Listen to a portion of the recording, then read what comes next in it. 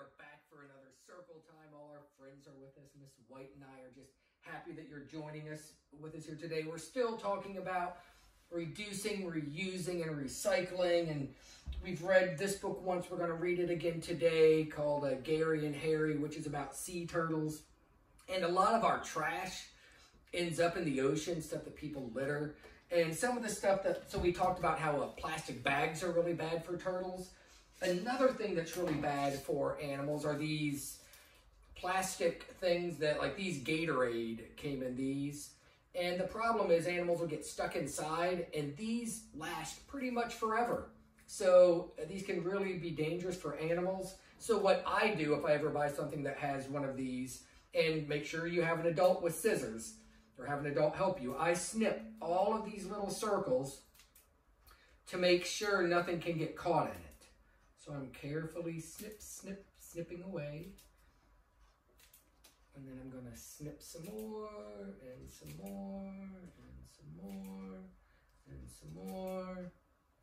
Doing all this to make sure if somehow this did end up in the ocean or a river or any kind of water, that it wouldn't hurt animals. And it's kind of fun too.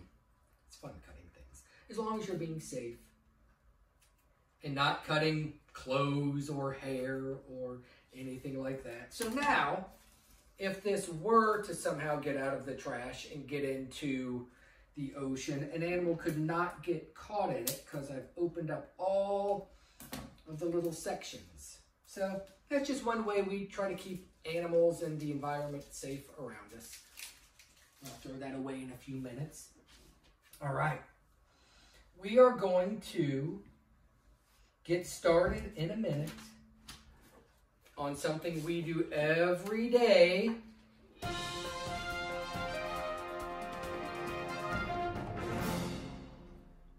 The purple binder. Our heggerty lesson, our phonemic awareness, a lesson that we do every day. And we do this so we can learn how to read, because that is so important that we learn how to read. So we are going to start with, oh my goodness. Here they are. I lost my letters. I bet Wombat might have tried to hide them, but I found them. So we will start with our letters and sounds. The letter is I. The sound is I. The letter is P. The sound is P. The letter is N. The sound is N. The letter is R. The sound is R. The letter is J. The sound is J. The letter is S. The sound is S. And the letter is Z. The sound is Z. Nice job on those letters and sounds. We've made it through all of the letters and sounds this week. Great job. Now we're going to go to our rhyming words. I'm going to say 2 words. You're going to say them. If they rhyme, give me thumbs up. If they don't rhyme, give me thumbs down. And remember, rhyming words sound the same at the end of the word. All right, here we go. 1, 2. No, those are both numbers, but they don't rhyme. Brown, crown. Those are rhyming words. Plant, grant. Nice job. Those words rhyme. Knob, cob. Good job. And bun, sun. That's right. Fantastic job on those rhyming words. All right. Now, we're going to do our beginning sounds. So we're going to punch it out and then say the word. I'll go first. Then it's your turn. Edge. Enjoy. Elbow.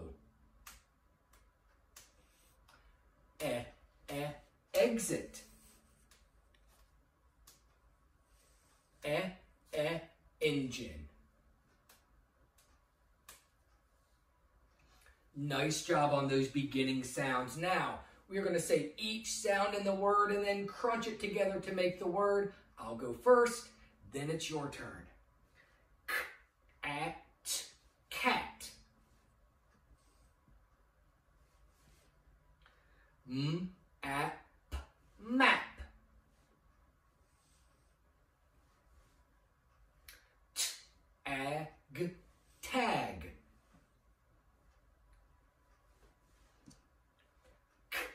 K-and, k-at, cap. N-ap, nap. Nice job. Some of you did better than I did on those blending those phonemes to make the word. Nice work. All right.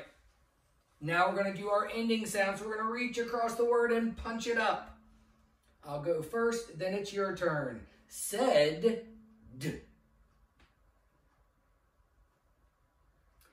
Give, v.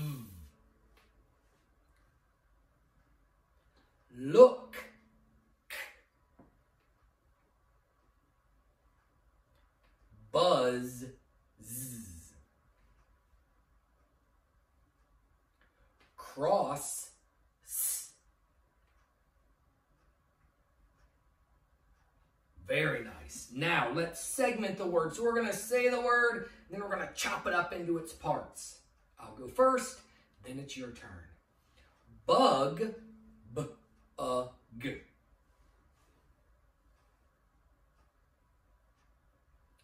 Pup, p-a-p.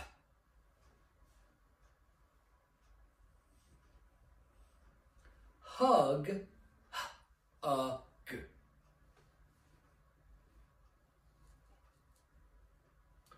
Bun, b-a-n.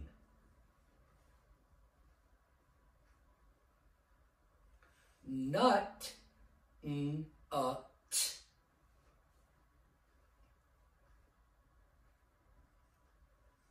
Very good job segmenting those sounds, saying the whole word and then saying each sound. Now we're going to add a sound to the beginning to make a word. Everybody say id. If we add a d to the beginning, we have did. Everybody say ip. If we add z to the beginning, we have zip. Everybody say it. If we add h to the beginning, we have hit. Everybody say wig. Oh, everybody say ig. There we go. If we add w to the beginning, we have wig. And everybody say m. If we add h to the beginning, we have him. All right, now we're going to take that first sound away. Everybody say bug. If we take away the b, we're left with ugh. Everybody say pup. If we take away the p, we're left with up. Everybody say hug. If we take away the h, we're left with ugh. Everybody say bun. If we take away the b, we're left with un. And everybody say nut. If we take away the n, we're left with ut. Great job. Now, we are going to change our beginning sounds. So, everybody say dog. If we change the d to a f, we have fog. Everybody say fog. If we change the f to a l, we have log. Hey, log. Everybody say log. If we change the l to a h, we have hog. Everybody say hog. If we change the to a j, we have jog.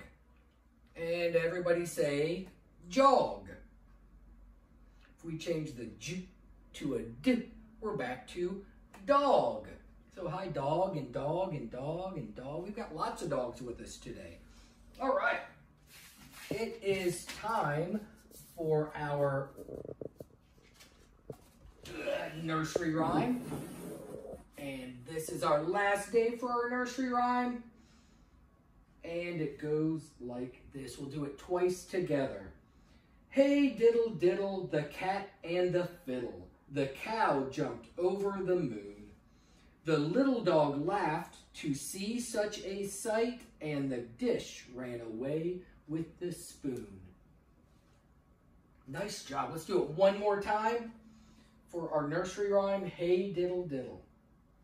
Hey diddle diddle, the cat and the fiddle. The cow jumped over the moon.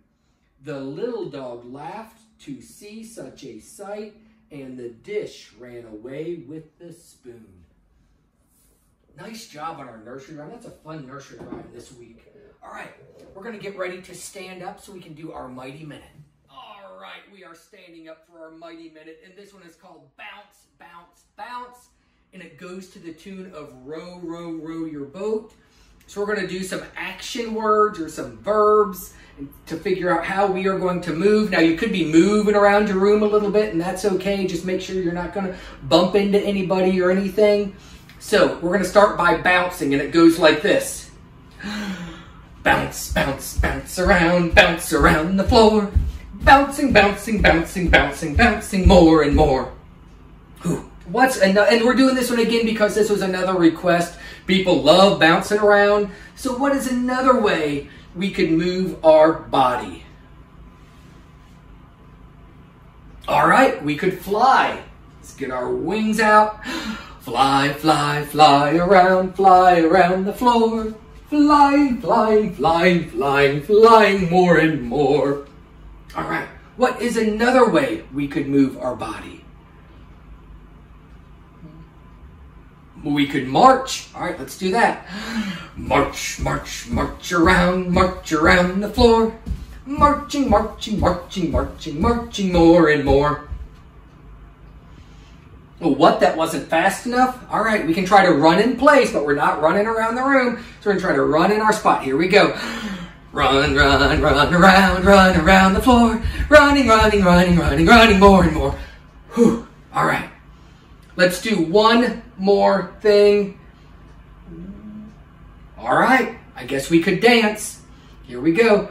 Dance, dance, dance around the floor. Dancing, dancing, dancing, dancing, dancing more and more. Whew. All right. Let's finish up this and let's sit back down and get ready for our story. All righty. Our story today is The Adventures of Gary and Harry, A Tale of Two Turtles. Written by Lisa Matsumoto and illustrated by Michael Furia. And this is a great story. Remember, we talked about making sure we don't put bags or plastic in any kind of water, the river or the ocean or anything, because that can be really dangerous to sea creatures. So this story will tell us about that. Deep in the sparkling sea, Gary the green sea turtle and his best friend Harry the hawksbill turtle played in their ocean home. Each day they would swim to the surface and happily dive beneath the waves.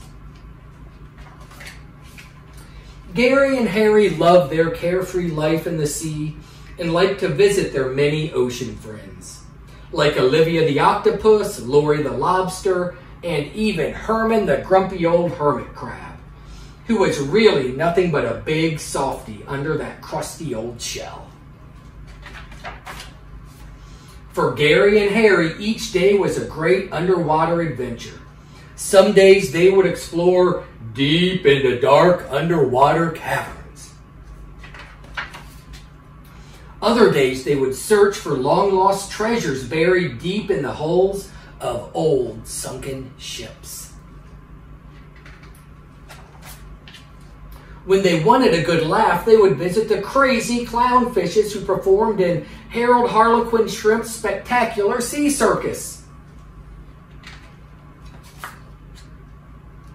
One day after their morning adventure, Gary and Harry were especially hungry. As always, it was difficult deciding what to have for lunch since they had very different tastes in food. "How about a salty seaweed salad made of fresh algae?" suggested Gary. "Algae, yuck!" Harry replied, making a face. "I'd rather have a nice, tasty jellyfish." And his wish had been answered, for suddenly a school of jellyfish floated by. "Wow, look at all those jellyfish!" Harry quickly swam to the largest one and swallowed it in one big gulp. Gary expected to hear a satisfied, "Ah," but instead, Harry responded with a terrified, "Ah!" Harry was gasping and choking. That was no jellyfish he swallowed, it was a plastic bag. Harry knew many sea turtles had died from choking on plastic bags, but he never thought it would happen to him. Harry desperately tried everything to remove the plastic bag, but it just wouldn't come out. His life flashed before him. Luckily, Gary had just completed the turtle safety class, and by using the Heimlich maneuver, the plastic bag flew right out of Harry's throat. "Whew, that was close," Harry said while catching his breath. "How did a plastic bag get in the ocean anyways?" "How else?" Gary answered. "The humans. Well, they need to be more careful to keep their trash out of our homes," Harry said angrily. Gary could not agree with him more. Suddenly, Harry's stomach rumbled. All of the excitement worked up his appetite. "Well, I'm starving," he told Gary. "Let's get lunch." And just then a beautiful jellyfish floated by. "Look, Harry, just what you asked for. Lunch." After what Harry had been through, suddenly jellyfish didn't seem too appealing. "Maybe I'll try one of those salty seaweed salads." Gary's face quickly lit up. "Well, I know the perfect place to go," he said excitedly. And with the flick of their flippers, they quickly dove through the crystal blue water, eager to enjoy a nice, delicious, relaxing lunch. The What a nice story about the turtles, and I'm glad they ended up being okay and they had their turtle safety course, but it just reminds us to be really careful to when we're done with things and we throw them away, to throw them in the trash, that anytime we litter or put things where they're not supposed to be, it could be dangerous for animals. So, yeah, great job on that story. And we are going to finish up with a song today. We're going to finish up with one of my favorite songs called "This Land Is Your Land." We did it in one of the field trips down by the river, but I haven't done it in a circle time. And I just want to finish off with this one this week. So it goes like this. This land is your land, this land is my land. From California to the New York Island, from the redwood forest to the Gulf Stream waters. This land was made for you and me. As I went walking that ribbon of highway, I saw above me that endless skyway. I saw below me that golden valley. This land was made for you and me. This land is your land, this land is my land. From California to the New York Island, from the redwood forest to the Gulf Stream waters. This land was made for you and me. I roam and ramble, I follow my footsteps to the sparkling sands of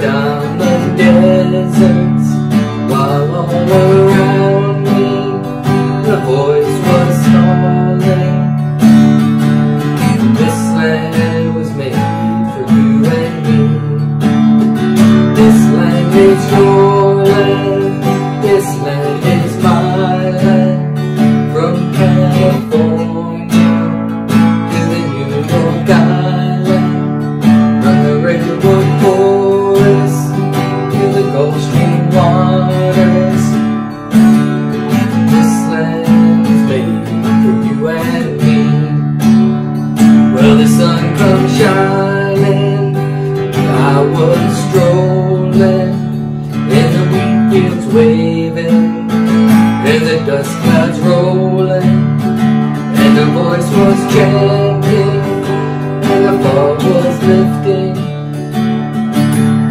This land was made for you and me. This land is your land, this land is my land. From California to the New York Island, from the redwood forest to the Gulf Stream waters. This land was made for you and me. As I went walking, I saw a sign there, and on that sign it said no trespassing. But on the other side, it didn't say nothing. That side was made for you and me. This land is your land, this land is my land. From California to the New York Island, from the redwood forest to the Gulf Stream waters. This land was made for you and me. Nobody living can ever stop me as I go walking that freedom highway. Nobody living can make me turn back, 'cause this land was made for you and me. This land is your land, this land is my land. From California to New York Island, from the redwood forest to the Gulf Stream waters. This land was made for you and me. This land was made for you and me.